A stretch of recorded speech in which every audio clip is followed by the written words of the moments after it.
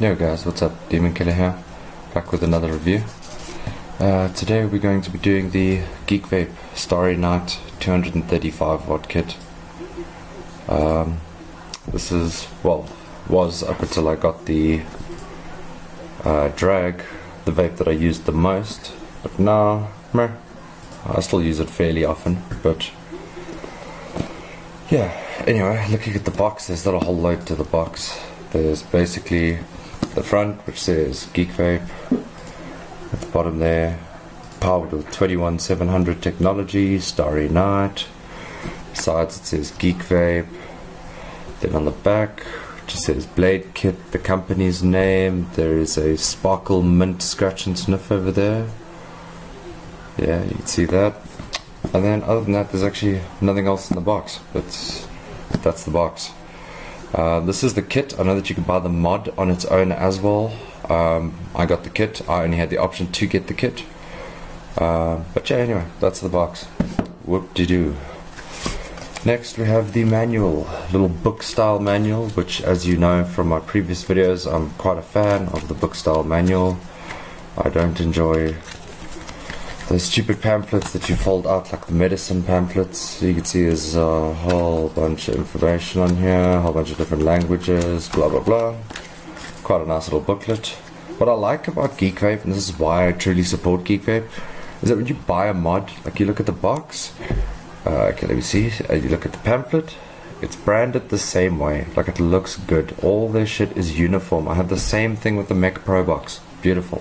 Same thing with the review, the Master Kit V3 that I did. Same kit also looks great, like all looks pretty uniform. Then we have, I believe this is warning cards. Basically you get a little picture of the other Blade kits that you get. It's like a little card. There's a little warning card. Do not use this device for anything other than vaping, blah blah blah.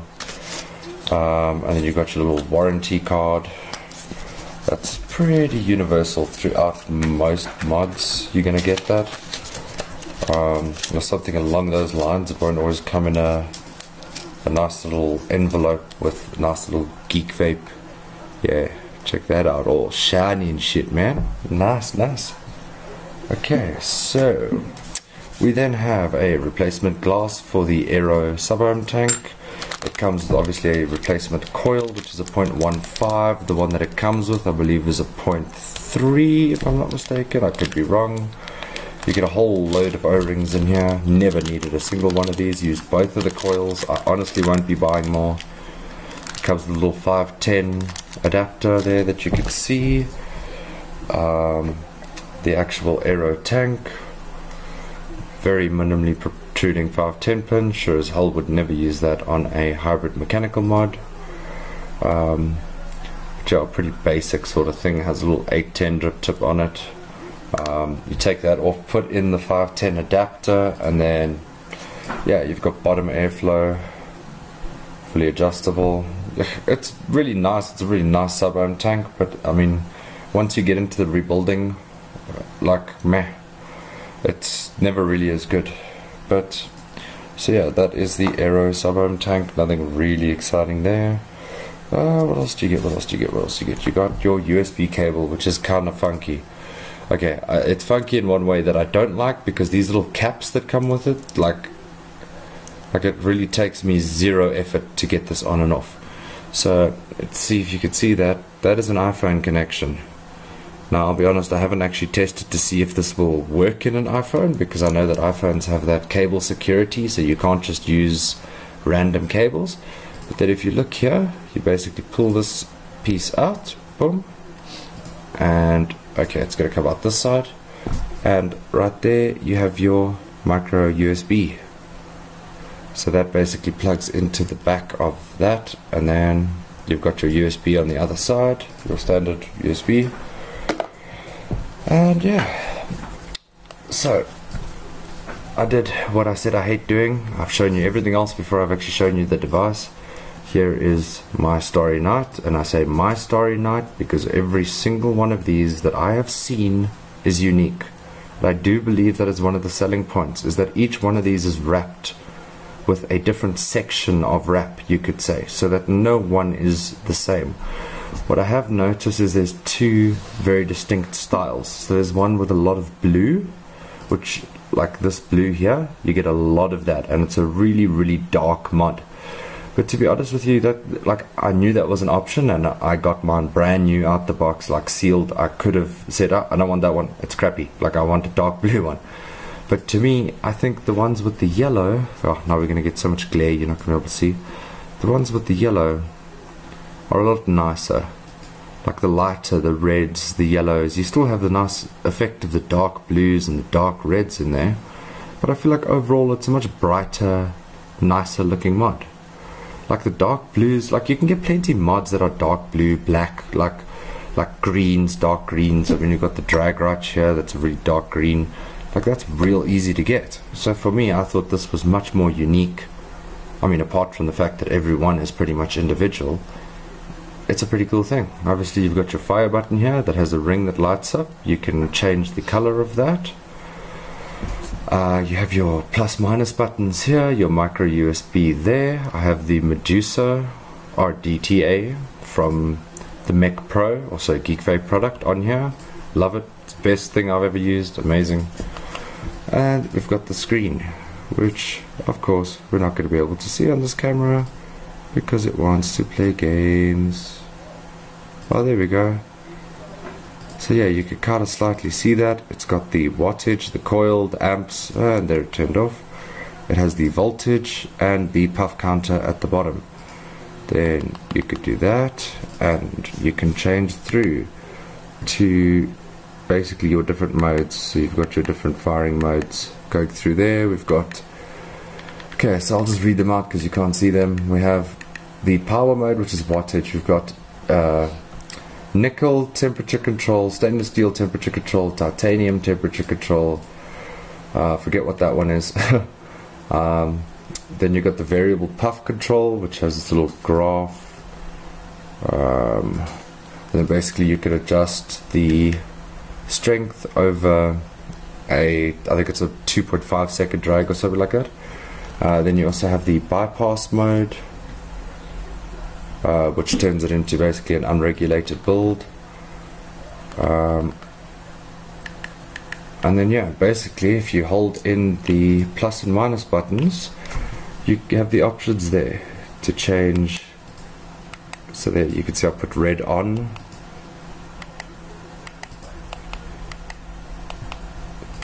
So then we've got red, then we've got green, and then we could go purple. Then you can have all of them on. I don't know, it's like some weird, like a little bit of orange in the purple. But yeah, for right now I think I'm gonna run, you know what, let's run red. I haven't run red in a while. Yeah, so there we go, nice red button when you fire it. And yeah, so basically 235 watt mod. And I will say that this is one of the best mods you could buy for one very simple reason. When I bought this, I already had dual 18650s, which are sitting right here. You guys have seen them before. There's the green one that I did the rewrapping video on. And yeah, basically the really cool thing about this mod is that what is in here right now, as you can see right there, those are 21700s. Okay, so it can take 21700s, it could take 2700s, and then it could take 18650s. So I'm going to show you how that works. So basically you take this and you put it through the back of this battery sled. So basically if you're using the 2700s or the 21700s, you'll take this out. This comes with it, and then basically you just get it on the string or on the little battery strap here, and it just guides it straight in. You connect the ports in there, and as you can see the negative ports are still the negative ports, and then it's got little positive ports that attach to the positive ports at the top there. It's actually a negative and a positive port. But yeah, anyway, so then we're going to basically Put these in. So boom. Yes, it is that make a lot of cost for me. Got that in, and got that in. Okay. And I feel like I've done this the wrong way. Somewhere.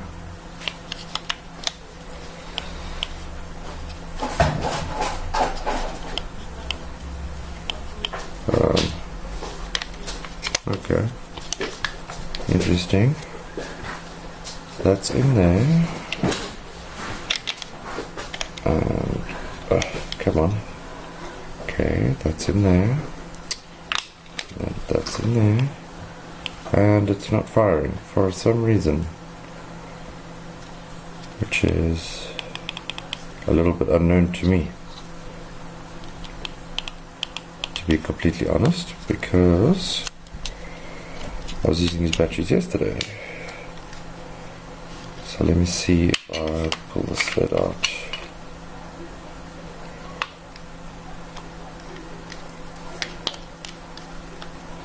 Okay, just make sure the sled's in proper contact there. Let's maybe use this one on this side. And this one on this side. And it's still not working. That is very interesting. I'm not 100% sure why it's not working.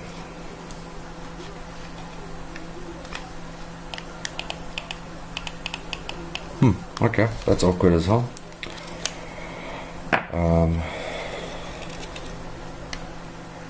Yeah, that is kind of interesting. Let's do a test quickly, because maybe, just maybe, something has gone wrong with these batteries.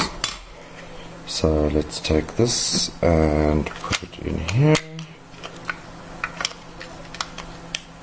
Okay, and take this and put it in here.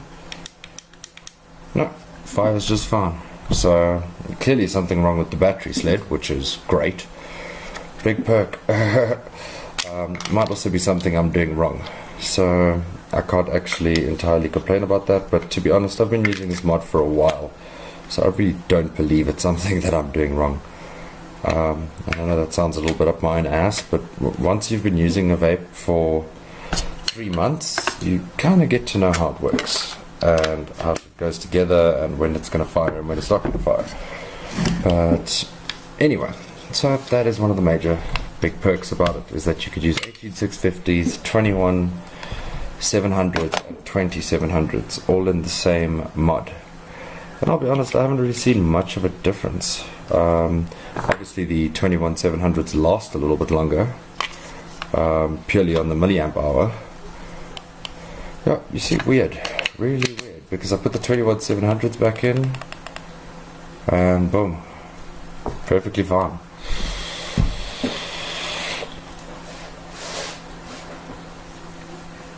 Yeah, so I honestly don't know why the 18650s aren't working in here, because like I say, they're working in the drag RDA, I mean drag mod. But yeah, anyway, whatever, doesn't matter, life goes on. I use the 18650s for here, and I use the 21700s for here, so it doesn't really matter if the 18650s don't work in here, because they're meant for this. So not a big deal. But that tray is included, and I'm sure I could figure out why it's not working. I feel like maybe I'm being an idiot, I'm not sure, but whatever. So yeah guys, that is the Geek Vape Starry Night.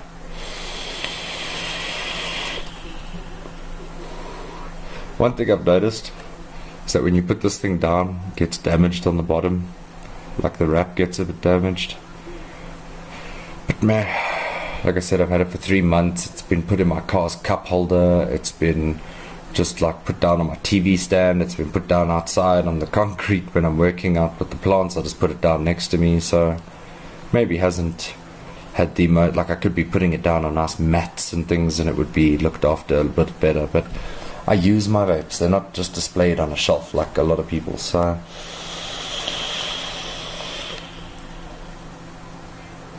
for me, I don't expect my vapes to look perfect forever. But yeah, anyway guys, that was the Starry night. I hope you guys enjoyed the video, and I will see you soon. Cheers.